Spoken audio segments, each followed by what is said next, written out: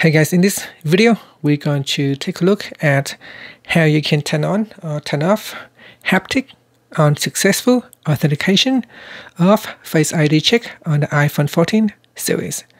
First, let's go back to the home screen by swiping up at the bottom of the screen. On the home screen, tap on Settings, and in the Settings screen, swipe up to go down and tap on Accessibility. Next, go down and tap on Face ID and Attention. Then go to the Haptics section and tap on Haptic on Successful Authentication. Tap on the toggle button to switch on or switch off vibration when the phone has successfully verified your authentications with Face ID. And after that, you can tap on the back key to go back to the settings page or swipe up to go back to the home screen. And that's it. Thank you for watching this video. Please subscribe to my channel for more videos.